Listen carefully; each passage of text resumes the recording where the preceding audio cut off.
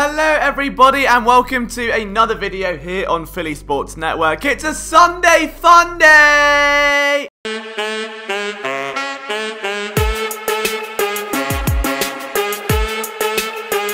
And you know what that means? It means we've got to shake it up, we've got to do something interesting, and what is more fun than a 53-man roster prediction in early May? I can't think of much. And of course what this means is it does shine a spotlight into areas of the roster we may have previously overlooked. The Eagles have injected 10 new players into their roster, they've had an entire free agency overhaul, but we need to work out where the main battles this summer are going to be, and if there are any underdogs we need to keep an eye on. So here is my first attempt at projecting how the Eagles will look come the first game of the season. If you are new around here, it would be amazing if you could hit that subscribe button. And as always, you can get your daily dose of Philadelphia sports coverage from myself and all of our writers over at phillysportsnetwork.com. And while we've got your attention, just a few more seconds, we are now trying to do daily Twitch live streams around 7 PM Eastern until 1 in the morning. And here's a taster of what you can expect.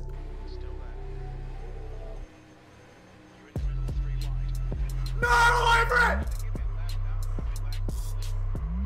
Yes! Yes! Yes!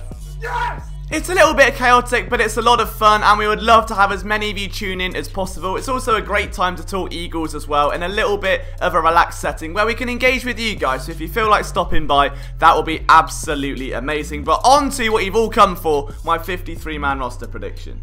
One important thing to note though is that obviously the NFL are changing the way rosters are structured. Essentially what they've invoked this year as part of the new CBA is that rosters can now be expanded to 55 during the regular season. Now players from the practice squad can be called up and sent down twice without having to clear waivers, giving teams more security around some of their longer term projects. While we can't exactly project who will be moving up and coming down, we can sort of see more of a value in the practice squad this year, and they've also added 2 extra spots to the practice squad. So we've now got a 12-man practice squad and an essentially 55-man fluctuating roster. So just keep that in mind as we go through this video.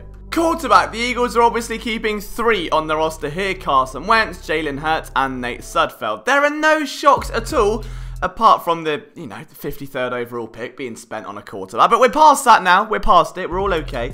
I do think Kyle Lauletta has a legitimate chance of dethroning Nate Sudfeld for that QB3 role. That will be an interesting narrative to watch through the summer, as well as how rigid or flexible Hurts' role in the offense appears to be. The Eagles don't typically give too much away during training camp, so we may just see Jalen Hurts limited to sort of quarterbacking roles and working with the B team, so to speak. But I do think that once preseason rolls around, they're just going to try and get a gauge for where he is now. Overall though, no major shocks. I think we expect these 3 names to be on the Eagles final roster by the end of August. On to running back, and I'm just thankful we're living in a world where Boston Scott is a certified roster lock behind one of the most impactful rookies of 2019. Now, had the Eagles not signed Corey Clement recently, I think Michael Warren would have been my undrafted underdog here as more of a physical runner. But I feel as though that the sheer speed Killins brings to the table will be the perfect complement to a very versatile backfield. So he will be the undrafted guy I'm looking at to sneak on as that 4th running back. Miles Sanders leads the charge, and the rest of the guys are going to make up a very, very explosive committee. On to the offensive line, and it is all the familiar faces up front until we get to the backups. There's no more Halapula Vati Vaitai, which is going to put some pressure on the development of backup tackles. This is where guys like Jordan Mailata and rookie Prince Tega Wannigo come in, but I think as though the versatility of Matt Pryor will play into this and just give them that breathing room right away. He had a very impressive stint in 2019 when called upon, and I think that's going to take some of the pressure off of those guys. Jack Driscoll should be able to then transition inside without that weight on his shoulders. It will allow Jordan Mailata another chance at just climbing an extra rung off the ladder, and Nate Herbig, who joined the team last year as an undrafted free agent, will be another insurance policy. Tight end, the most controversial position on the I'm kidding, it's really not. It's Zach Ertz, it's Dallas Goedert, but there is a surprise in the way of Alex Ellis, because the Richard Rodgers experiment has failed, and Josh Perkins to me is more of an oversized slot guy than an inline blocker, and that's what the Eagles need from their tight end spot right now. And Perkins has had his moments. I think the Eagles may covet something a little bit more from their tight end 3. Ellis shined towards the end of preseason after initially joining the team and was just unable to make the cut. I think luck swings his way this time around and he's able to sneak on as that TE3. Okay, our first major headache of the day comes at wide receiver, and the reason for it is the team have currently got 14 on their roster. And while the sense of speed is blistering, cramming it all into a position group where they usually carry 6 guys is going to be tricky, especially because you've got 2 guys who don't necessarily fit that mould in JJ Arcega-Whiteside and Alshon Jeffrey. The only hope here is that Alshon's injury recovery leads him to starting the season on the physically unable to perform list, giving the Eagles some much needed flexibility. Those 2 extra roster spots per week could well come in handy, but you're still probably going to have to part ways with a name that's less than ideal, and you can only call them up twice without risking them to waivers.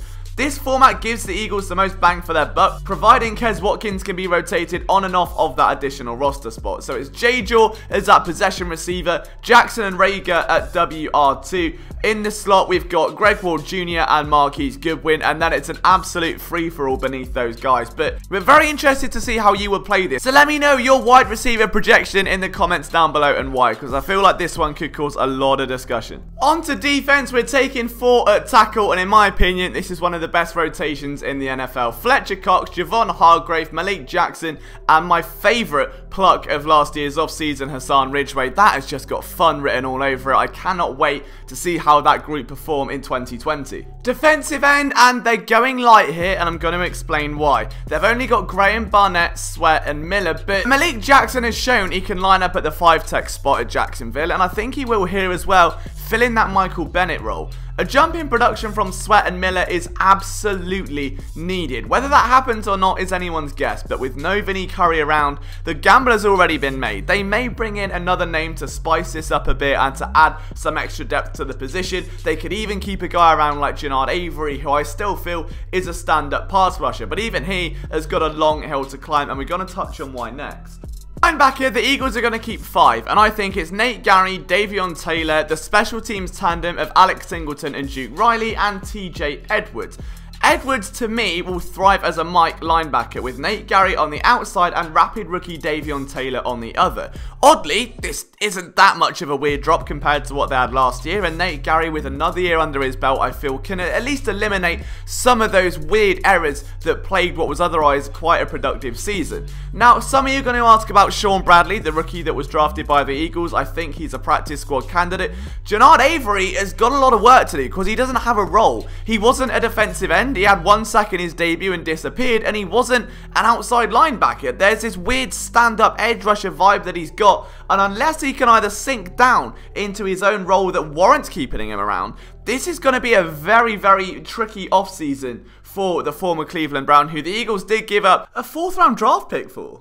On to cornerback, and again, another fascinating position to watch play out. We've got Darius Slay, Sidney Jones, Maddox, Nickel Roby-Coleman, and Cravon LeBlanc. Now, I think it's likely that Rasul Douglas is moved, and having Jalen Mills at safety, in my mind at least, ticks that second box in a pinch should the Eagles need an outside starter. That immediately puts a roadblock in front of a guy like Trevor Williams, who, well, has a lot of talent, hasn't proven he can stay healthy, is on a cheap contract, and he's going to have to do something substantial to overcome that and say, hey, I'm worth more than Jalen Mills maybe playing some outside snaps in a pinch. That's going to be something to watch. Cravon LeBlanc could be the guy that takes a fall for someone like Trevor Williams, and I'm not sure whether or not that would happen. He's got his own fight to worry about in regards to Avonte Maddox and Nickel Roby-Coleman, but we know the Eagles like their nickel defenders, and keeping all of those guys around makes a lot of sense to me. Safety, it's easy here. 4 names: Rodney McLeod, Kayvon Wallace, Jalen Mills, and Will Parks. Very little in the way of a fight here. All of these guys should comfortably make the roster, at least for the time being. And then on special teams, we've got Cameron Johnston and his iron leg, Jake Elliott, and Rick Lovato, bringing our roster to 53. But what about the practice squad? Well, the 10 names I would have gone for were Quez Watkins, Michael Jackett, Michael Warren, Sean Bradley, Carl Lauletta, who I think could be the guy again to displace Nate Sudfeld, Albert Huggins and Anthony Rush, Julian Good-Jones, Sua Opeta, and Casey Tucker. Now, the 2 extra names, well, we guys, they work out at rookie minicamp. We know the Eagles tend to bring on some extra arsenal then. Nate Herbig was one of those names last year, I believe. It could also end up being another name that's currently on the edge of the roster. So I don't want to give those positions away just yet. I want to leave those 2 open because looking at it, you might as well just say the entire undrafted class, and that's kind of a cop-out. So I think there is some opening there fought some guys that work out at Rookie Minicamp. But it's a very intriguing picture, and I want to hear your guys' thoughts. So what do you think of this current roster prediction? Would you be happy with it? What would you change? Let me know down in the comments. From myself, Liam Jenkins, you can follow me on Twitter at LiamJenkinsPSN. I'll see you soon.